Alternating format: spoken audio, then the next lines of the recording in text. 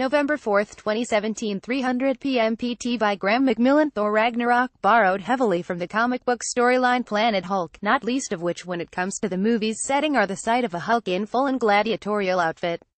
Who knew that head looked so good in war paint and helmet? The answer, it turns out, is comic book fans. But Planet Hulk was different from Ragnarok in many ways, not least of which being the complete absence of Thor. So how did the comic book version of Hulk stay on Sakaar end, anyway? Actually, before we deal with the end, it's important that we talk about how the comic book Hulk ended up on Sakaar in the first place. Unlike the cinematic version of events, the comic book Hulk was, in essence, exiled to the planet by a collective of superheroes that included Iron Man, Doctor Strange and Professor Xavier of the X-Men.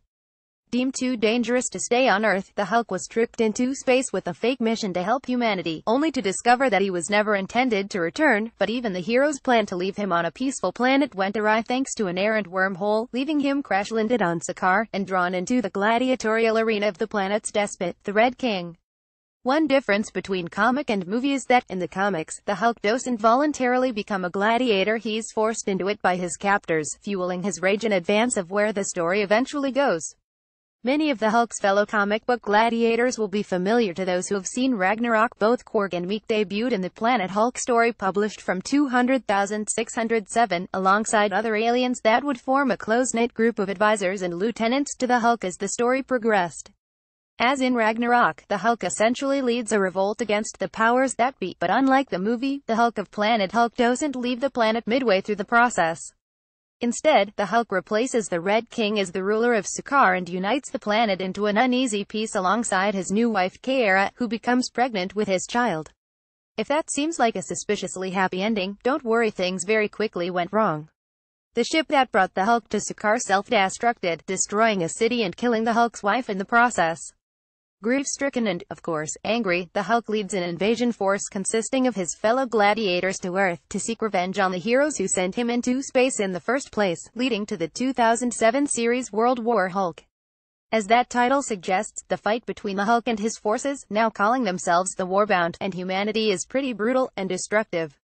Across the 5 issues of the main series and countless tie-in issues of other Marvel comics of the period, the Hulk or the Warbound faced the Avengers, the X-Men and other familiar faces, and smashed them all. Before he could complete his plan of destroying New York City and kill the specific heroes who sent him into space, the Hulk learned that things weren't exactly as they seemed. The destruction of his ship and subsequent death of his wife, it turned out, was part of a plot by those on Sakaar loyal to the Red King, and not the fault of the heroes at all.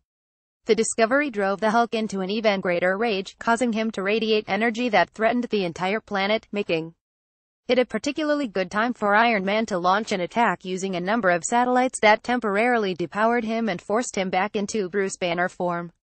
All things considered, Jeff Goldblum's Grandmaster, and the entire Marvel Cinematic Universe Earth, had a lucky escape. But then, Robert Downey Jr.'s Tony Stark would have never shot the Hulk into space in the first place. Probably. Thor Ragnarok.